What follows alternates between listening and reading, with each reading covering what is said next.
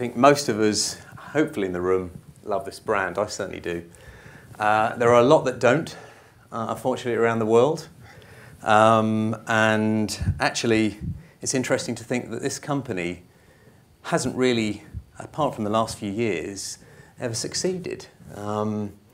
It's only 2009 when the company was facing bankruptcy. And it's had 4, what I call foster parents. And it's only now that it's on its own journey that it's starting to succeed, which is quite a scary thought. And I think, having spent the last 2 years there, for me personally, it's lost a sense of who it was in the last 10 years. I think it knew who it was in that world, absolutely. And actually, it was right for that world. But the modern world today, we call it the modern world in Land Rover to push everyone that way, it's different. And actually, what people's relationships with SUVs are and is different. And paying a large amount of money when you don't take them out of a city seems like, when you kind of put the prices on the paper, like a tough decision to make. It's also probably fair to say that in that period of finding ourselves as a brand again, it's very hard to know what sort of conversation you want to have with customers and consumers, customers, non-customers, the outside world. And I kind of have had the chance, as I say, to reflect a lot on the work that's been done, and of course, not having originated that work, kind of been able to judge it quite openly and honestly. And I do see a lot of a lack of a sense of who we are and what we stand for in the work. And I think, when I joined 2 years ago, that's where I started. But we spent 12 months actually defining redefining what the brand stands for in the customers of the future's hearts and minds. And really importantly, why people love this brand. In fact, it was interesting that when we asked for all the documents from Insights on the brand, and in all the markets, bespoke and continuous, I'd noted that out of I think it was 96 documents that we had, 70, 80 were about what people disliked about the brand. It was so obsessed, this brand, with what people didn't like about it, it had forgotten actually what people loved about it. So actually, as a marketeer, actually working out what people love and selling that back to people is what I've been trying to do with this brand. But that's where the journey started 12 months ago. And once we decided, and agreed, which was a very collaborative task, and John, my boss, gave me lots of time to do this, which was fantastic. We then started to look at the world in which this brand interacted. And unfortunately, it was not helping itself. I used to say that we spent about £500 million a year giving people a slap round the face. If you loved this brand and wanted to be with this brand, and you actually liked the product, which I think sometimes gets in the way of the relationship, in fact a lot of the time it gets in the way of the relationship, when you come to start to realise that burning desire to marry your emotional bond with the reality, it kind of falls far short. And this is a little bit of that experience that you might have encountered. You may encounter for a little bit longer, not too much longer, in resisting you, just making sure that you are absolutely determined to buy into this brand. We put lots of barriers and hurdles in your way just in case. But we spent a lot of time, and I was going to say that, again, this is one of those honest slides. This is how people's dreams get dashed on the floor as they start to immerse themselves in the world of Land Rover. At the top is their current passion and heart and dream. This is just the global website, by the way. So without too much work from our marketing efforts of 24, 36 months ago, but you can see actually how many people go, you know what, I've battled on. I actually want you to take me for a test drive in these things. We do make it hard for ourselves. Range Rover Evoque, I guess, was the start of the change of heart, definitely. And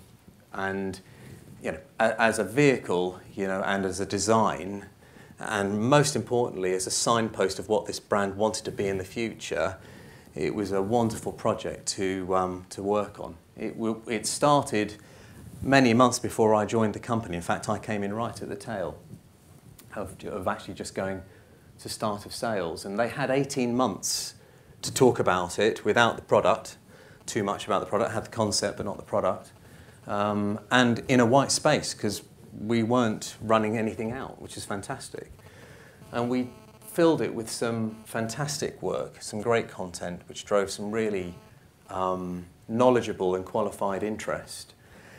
It's fair to say, though, we also kind of were a bit machine gun, and we were just a little bit like an excited schoolboy in that sweetie shop, trying to eat as much as we possibly could, and you know where that tends to end. So some of the work, I think, is a wonderful reflection of what the proposition is and what its relationship to the brand is and what the brand means. But some of it, you know, falls a little bit short. I'm going to share my first bit of content, and I guess you guys can be the judge. I'm going to let you choose. Chocolate-covered donut, jelly, sprinkles. They all represent a fork in the road of our lives we take. One fork ends is for you, and the other fork ends is for me. Choices can be hard. So to make them easier, you're going to use this guy. How this story turns out is up to you. Grandma? So you really want to do this? I want you to undress me, Henry. Just need to loosen up, get a little crazy.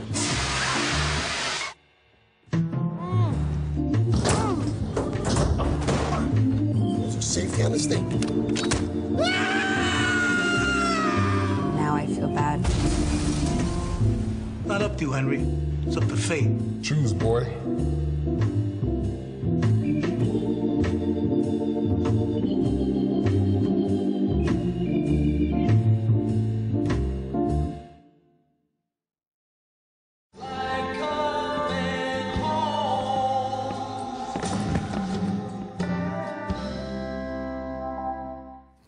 I should have warned you about the Spanish subtitles. I wasn't just trying to make out it was even potentially more confusing than it might have been. But I don't connect to that bit of work. Most importantly because that's not reflective of what the Land Rover brand stands for. And I'm very happy for content to exist in the world of Land Rover that doesn't have product in it. It's not about that. But it has to share the values of what Land Rover stands for, and it has to absolutely live the values of the proposition that we're trying to connect the audience to. And I'm afraid, for me, that was us getting a little maybe too excited and forgetting all of that and just going with maybe what we thought was a good idea at the time. This has been a much talked about project inside our company. Particularly by Jerry, our chief designer, because Victoria stood up on stand in Beijing and told everyone that she designed the Range Rover Evoque limited edition. And I can't actually use the words that Jerry now uses to describe how he felt about that. And you know what, actually, for the world of Beijing and emerging markets, and what products and brands like ours stand for them, this worked perfectly. Unfortunately, the rest of the world didn't agree with that. And it actually disconnected us from a huge set of pre-existing customers who had a very different relationship with our brand. Again, without consciously understanding what that relationship is and how you need to manage its execution, guardrail it, no matter where you are in the world, we're a global brand, or what product you're talking about, you know, this can happen. But it's really important to say that Range Rover Evoque did actually put the spotlight on what I would describe as 21st century marketing. Against my colleagues today, I might take it back 500 years, but and it gave us, you know, a platform to have those sorts of conversations with senior management for the first time inside this company. This company is a very traditional British Midlands car manufacturing company. It absolutely loves 30-second TVCs, and it loves them living on their own in a one-way manner. Enjoy it, and we'll see you at the dealership. And you know, things have absolutely moved on, and this no more, you know, as kind of part of that evidence, best describes now that the journey in which most of our customers, non-customers, future customers take is a digital one. And actually, where we need to connect with them is in this world, not in the 30-second world. In fact, the role of the 30-second is incredibly different now for us. And actually, excitingly inside the company, this is a really dull slide. It gets the dullest slide of the evening award, but we're rebuilding our whole team and the way that this brand interacts, engages and communicates with current customers and importantly future customers, because we need a lot of them. And it's very exciting, but I think Mark mentioned it, and I'm sure everyone would echo the point that when you are in charge or responsible for a brand such as Land Rover, which is a premium brand with luxury products as we best describe it, you have to retain in everything you do the integrity of that brand in every single facet and experience and platform and execution. And if as we race towards our 21st century, which by then will be your 22nd century, producing work of what we may have seen in the past and not work as we need to aspire in the future, we will have lost sight again of ourselves. So upholding integrity in our content is absolutely paramount. That is our absolute sacrosanct. It has to add value to our brand. It absolutely has to add value to the product, and it has to add value to the customer. If it doesn't do all three of those things, we don't do it. We get a lot of great ideas and a lot of exciting thoughts and initiatives from some great people, some great partners, and some great talent inside the company. But it has to go through those gates, or else we don't do it anymore. And that's taken a little bit of a step forward inside our company, because actually what we've now realised is what we were just thought we were late to the party at actually could be for us our competitive advantage. We are outgunned ridiculously, not as bad as Jaguar, Ian's in the audience, but outgunned ridiculously by our much bigger, I would say probably more sophisticated and much deeper pocketed German rivals. But actually a recent audit of how we all invest in paid owned earned has found that they aren't much further ahead than us. In fact, maybe we might be a little bit ahead of them. And actually, if we can accelerate that move to what we more describe as owned, earned, paid, with a conscious understanding of the interrelationships between all three, then actually we might be able to get that more engaged share of voice that we desperately require to drive the future customer numbers we have committed to our new owner. So it's a very exciting time. Now, I can put a slide up like that, and I have to present that slide on Friday to Dr. Spate. What's behind that in terms of the change in the way that our marketing communications function operates is insane. It's different people in our teams, it's different partners, the way we spend our budget, how much budget we need, our creative development process, the way we channel plan, the way we plan. It all just turns it all on its head, which is what we're undertaking at the moment. And it's great. I mean, we are very blessed because it's a great brand, but also because we've been given the chance to change this brand. It doesn't want to market in the way it's done it, and it wants to change that to tap into where our customers actually are waiting for us now. Range Rover Sport, which was revealed to the world, the next new generation of it, on the 26th of March in New York, was our first chance to stop talking about it, stop the thinking and the theory, and actually put it into practice, which was, it wasn't a bad project to work on.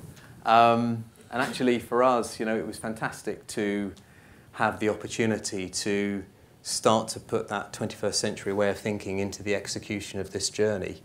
To think about how we can connect to the audience before showing them a vehicle in a way that we've never done before during a run out, and having the confidence of the company to allow us to do that. To create a destination where people can spend time with the vehicle that adds value to them is a good experience of the vehicle and a great experience of the brand.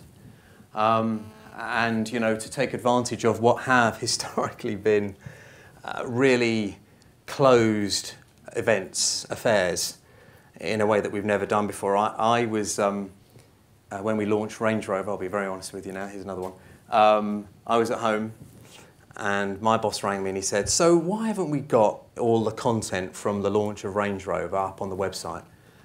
Why haven't we got all that stuff up there? It's fantastic. I went, well, it was Mark Knopfler playing Money's for Nothing while people stood around ignoring him, drinking champagne, eating canapes. And I'm not sure at this moment in our lives that's actually going to help people make a positive choice towards either a brand or Range Rover. And you know, with this one, he said, well, you know what? You do it the way you want to do it then. And that's what we did. You know, it was actually, the event was a live broadcast. We brought a production team in who do MTV Awards to do the production of it. We wanted people to connect to it and actually feel part, actually more special than actually being there, and feel part of the launch around the world, which the next day we started to get some of that, you know, data in on how many people had connected to this, how many people had visited the site, spent there, completed configuration. We couldn't quite fathom it. We were, and I think our realization at that moment in time was, as a brand, people love Land Rover. They love these products. If we serve this content up to them in the right way, at the right time, using the right channel, the amount of interest in this brand is absolutely insane. It was incredibly encouraging. I don't think John ever believed the data, but we did verify it. So the last piece of content I'm going to show you is a stage on from Reveal. The whole program for Range Rover Sport has been about giving people reasons to believe in Range Rover Sport and sharing a part of the journey of designing and engineering Range Rover Sport as, you know, as that content.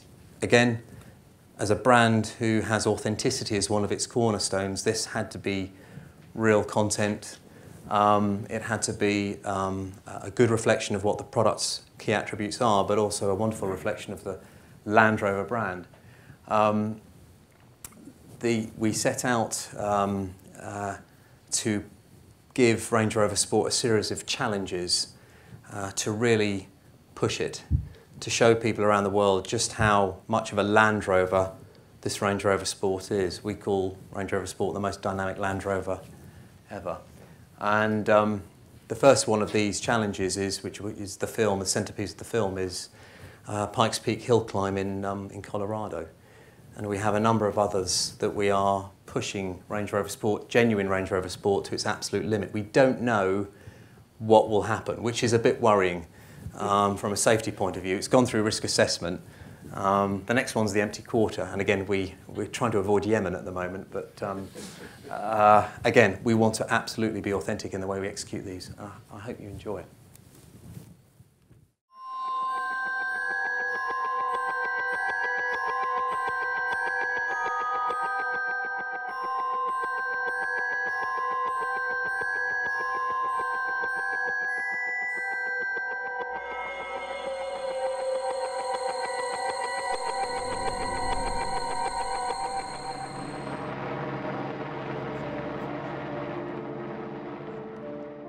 I have to say my favorite driver is every driver that comes to Pikes Peak to race. I feel it takes a great amount of courage to take on this mountain. I feel it's a good way to get rid of your fear. It's a way to come to the summit of the most beautiful place in the world. Yeah, the weather is something you want to always watch. These clouds aren't troublesome at all. I'm just kind of watching them build. Typically, our storms will build up here around 1:30, 2 o'clock in the afternoon. Well, it's really a big unknown right now how we're going to do. It's a standard production SUV. and the only modifications is the roll cage for safety. So if I can get under 13 minutes, I think I'd be really happy. Dallenbach's car was up to 130 miles an hour. I just sliced through the tree like a knife. This cutter is capable of cutting through the roll bar in a matter of minutes. The case of Paul Dallenbach's crash, by the time we arrived on the scene and had him out of the vehicle, was less than 5 minutes. Yeah, last year was pretty scary. Just off the start line, my throttle stuck in fifth gear at 135 miles per hour.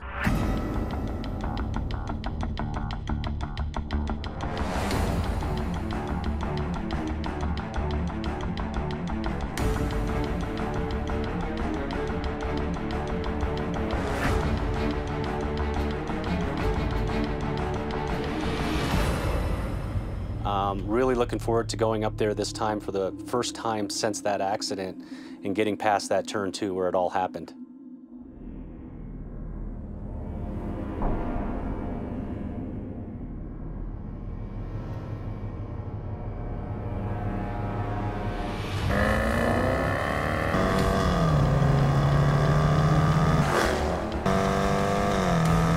This is a spot where Paul Dallenbach left the race course about 1,300 feet after the starting line. Went through here, knocked down 8 or 9 trees before he landed another 60, 80 feet behind me.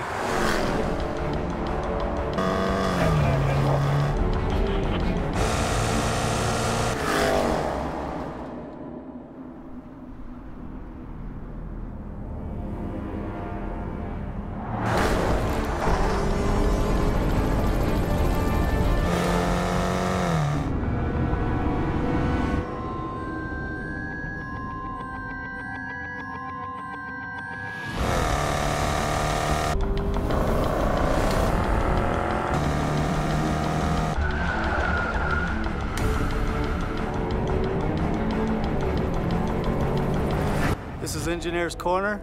We've had multiple cars off here every year. We've had 3 cars at once. We've had a truck go 45 feet in there and land up in a tree that was 35 feet high. We had to cut the tree down at the end of the day. How am I doing?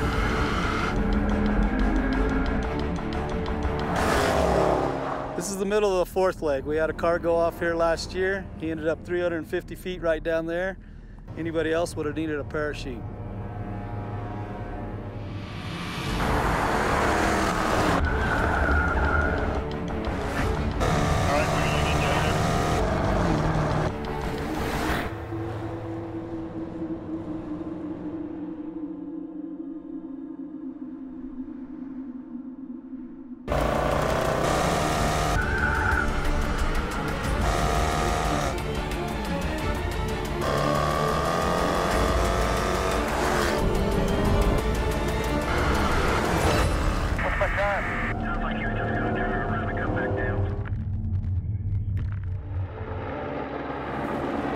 An awesome run.